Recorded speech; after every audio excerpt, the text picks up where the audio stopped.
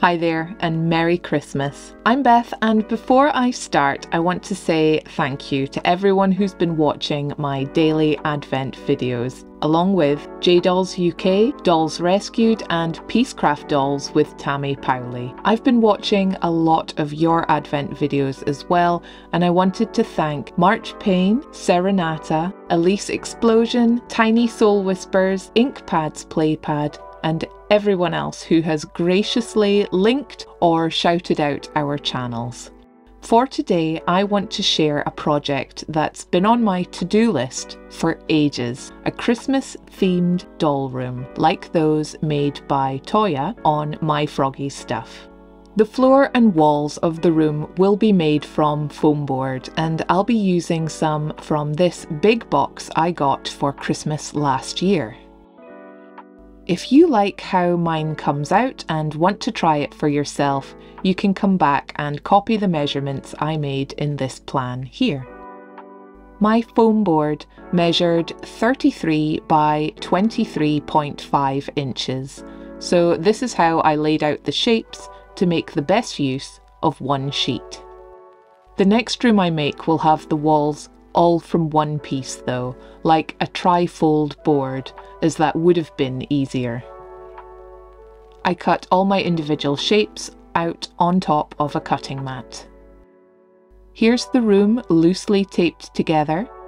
I trimmed a little off the smaller floor piece so it will fit better once covered. Here's how it will look when it's folded away. I bought this wrapping paper to use for the wallpaper. The pattern is The Strawberry Thief by William Morris. It's a nice thick paper, and I think the busy pattern will make for a cosy looking room. I have this scrapbooking pad of 12 by 12 inch heavy paper. It's got pages with wood, some with doll scale plank sizes too. I'll choose one for the floor. Here's my wallpaper and floor. I'll wrap the floor sections up first using double-sided tape to hold down the edges on the underside. Both floor panels are covered. The smaller one will be glued to the two corner walls, leaving the larger one free to lift out fully. Then the other wall can be closed up like a book or binder.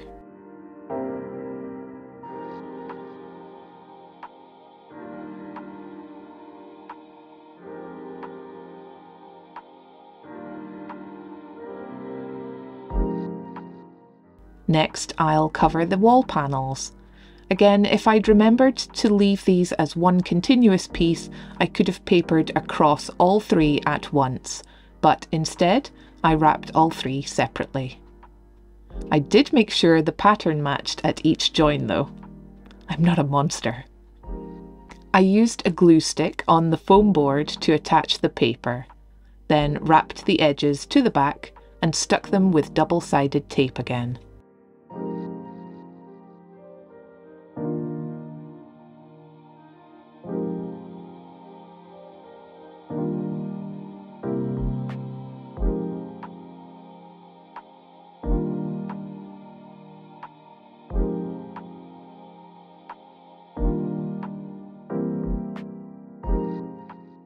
Here's a quick height check of a doll against the wall, and a template for the window that I'll cut in.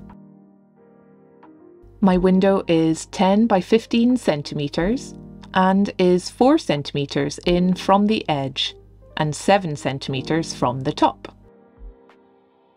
This wall section is the one on the right that will swing open and closed. I push out the window and cut the waste into strips to make into a window frame. First, I cut and glue some thin paper to cover the raw foam edges. I snip at the corners so it will bend and fold over both sides.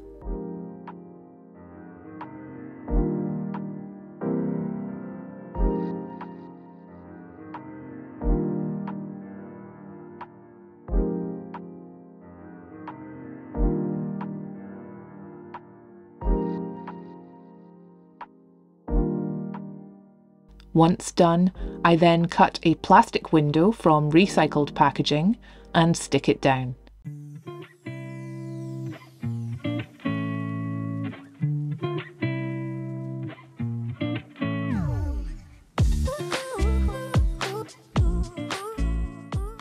Now I'll glue on the strips I cut to make a frame. Looking good.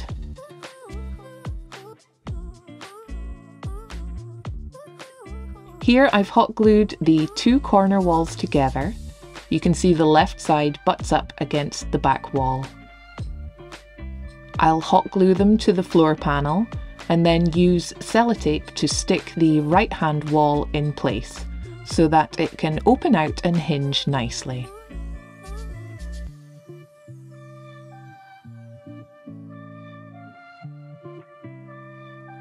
Here you can see that a little better. From the outside there's a groove that the tape is tucked into. Next, I've cut long strips of foam board for the coving and skirting boards.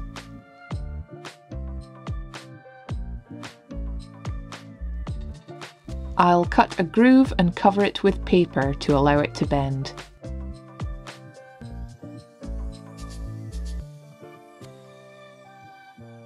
I'm going to make a fireplace for my Christmas room. The front is 10 by 16 centimetres and the opening is about 8 by 4.5 centimetres. I cut out the opening and try peeling away the paper from one side. I want to make a rough brick texture. I cut shallow slits into a rectangle shape to let it bend, and I'll stick this round the opening. I cut two side pieces and sketch out my brick pattern in pencil.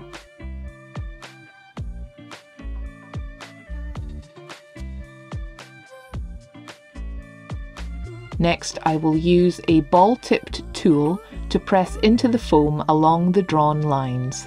This will make the bricks look like they pop out a bit. I repeat for the sides and glue some scraps to help stabilise the shape on the inside. I kept the little cutout to glue back in later too. I paint the fireplace black as a base coat, but will come back and paint the bricks later.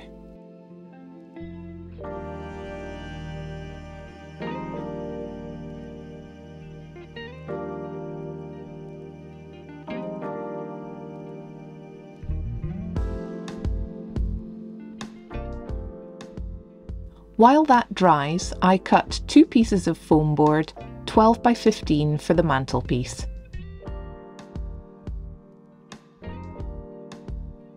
I cover them with another piece of wood patterned paper. Next, I cut two pieces, 14 by 7 centimetres, to make a base for the fireplace to stand on. I cover this in some nice black paper I had.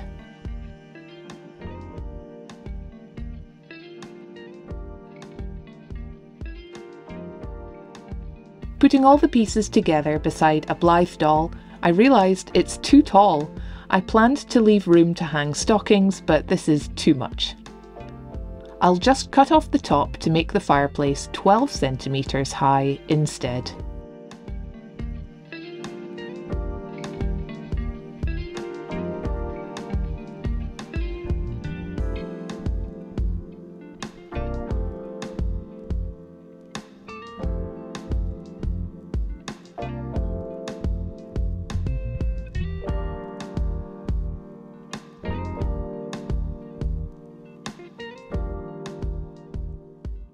Here I've painted on coloured bricks and checked the room for this tree. I will add these little red lights to the fire and hide the battery pack under the mantle. Here's the setup from the back. Glued in, and I've covered the lights in cling film, hot glue blobs, and painted black cracks to mimic coal. I wrap another set of lights round the tree and cut a paper guard to go round the fire. Next I add a garland round the wall, beads to the tree and other baubles too. Here's the glittery wreath from Marna at Dolls Rescued, going on my wall as planned. I also want to make a foam board armchair. Here are my measurements.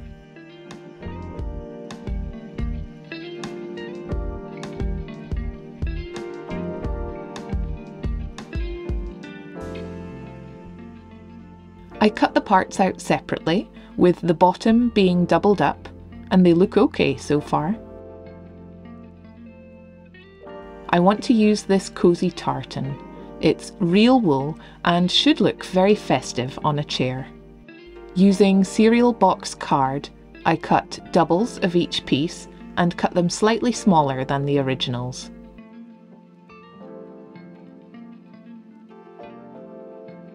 My plan is to wrap the wool round both templates, then sandwich them together so all the raw edges are hidden in between.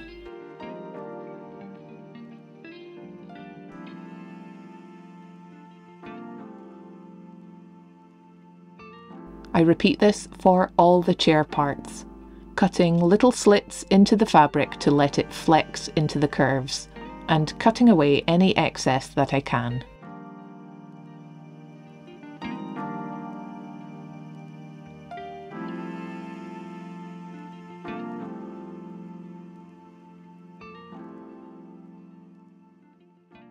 I can now glue the sections together. I didn't add any padding to the seat, as I will be putting a blanket over the back and making little cushions too. I didn't think it would really show up.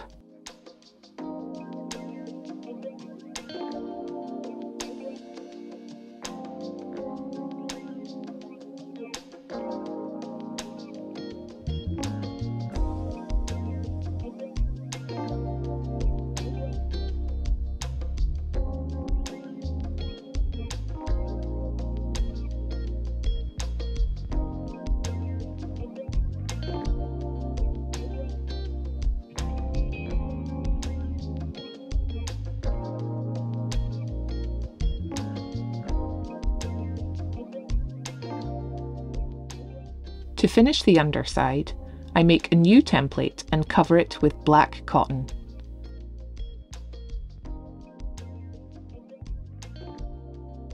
I also glue rickrack trim to the sides and base of the chair to add detail.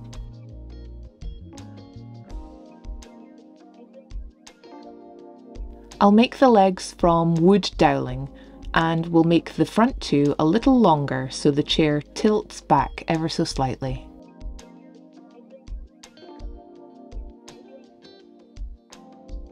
I hot glue these on and move on to making a floor lamp. The base is 2 buttons stuck together. The middle is doweling with a paper constructed holder at the top for the little bulb. I'm using this keyring type bulb I think I got in TK Maxx months ago. It will slip into this holder and I'll add a wire frame lampshade on top.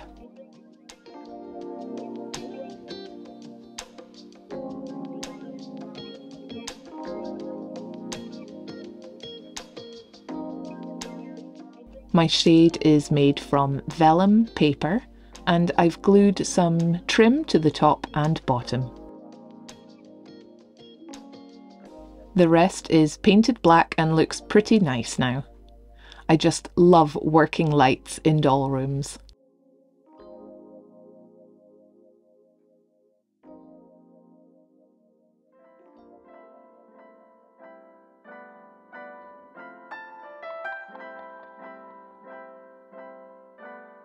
Here I've knitted a blanket for the chair, picked up a mug that had a cat eraser in it from W.H. Smith, and my schleich model cat. Schleich? And my Schleich model cat. I've also made some little cushions for the chair too, which I just need to finish stitching up.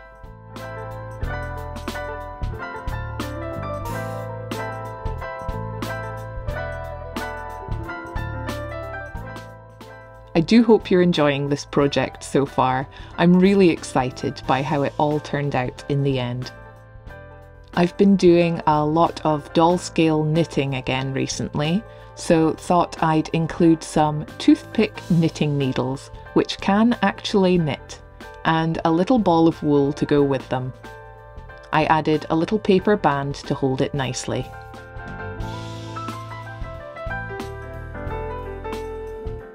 My last furniture piece is a side table. I used some balsa wood to make the top. These sewing clips hold everything nicely to dry. I added balsa wood legs too, with supports to stop them drifting akimbo. Once dry, I sanded everything and painted it with acrylic paint. Inspired again by Toya, I made some hot glue blob cookies. They are varied in size. Finally, it's time to see everything come together.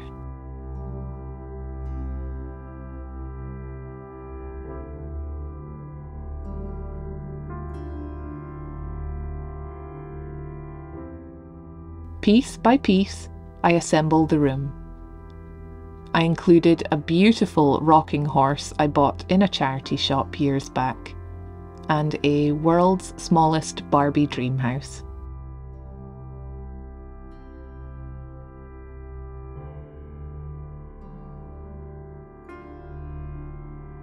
Also, this gorgeous red sleigh printed by Darren and Marna at Dolls Rescued.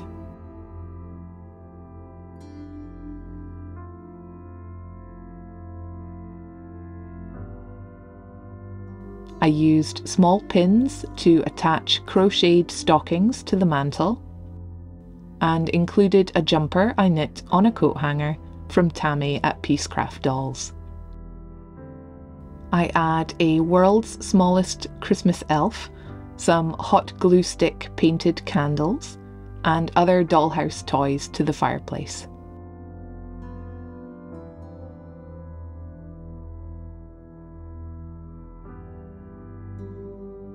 I found printable Christmas boxes and wrapping paper online, and they set the scene of presents being wrapped up.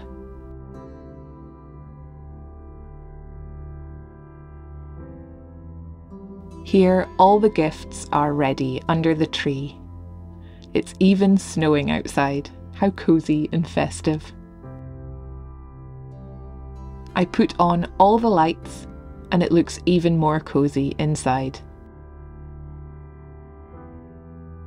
Petite Blythe is the first awake and opens all her presents. There are 4 Blythe dolls in boxes, another printable I found online and put together myself. This cozy Blythe is wearing an elf on the shelf reindeer onesie that I altered to fit her better in the cuffs. Here's one of my middies, and my custom petite genie made by Marna. I love this tiny bunny, and Middy is trying out the hair scrunchie from J Dolls UK. Middy is the first to try out the chair. She looks good in it. Here's a Kemi, wearing a hairband, jewellery set, bag and pin badges from our Advent collab.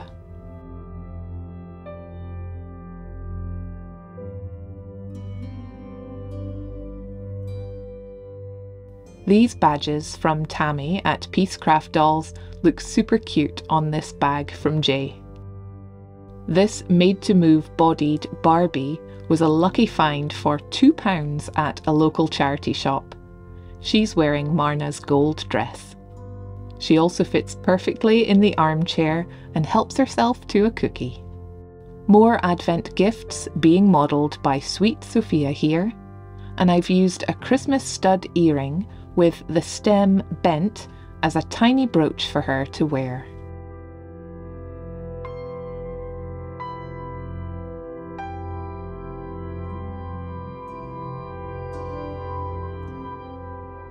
Mandy is cosy in her crochet set by Jay and has another earring brooch on her jumper.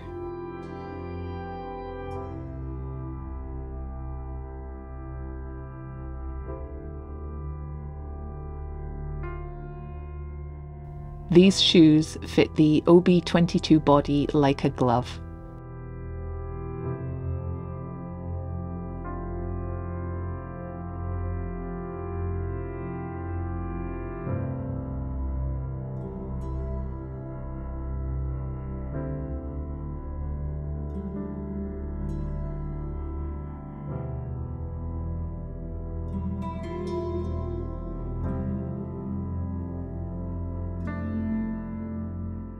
This mug is a little on the large size, but it looks cosy held by the fire.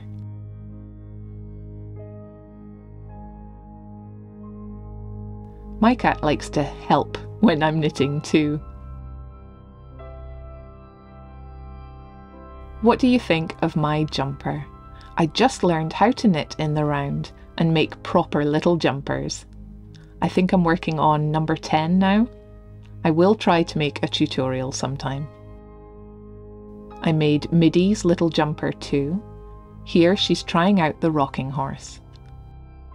Here's a closer look at these tiny boxed Blythes. They're printed onto paper and folded and glued together.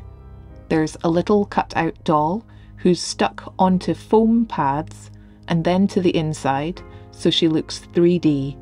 And I've added recycled plastic as windows for the boxes too. I don't have links for these, I'm afraid. I saw them in lots of different places online and saved them to my Pinterest before printing.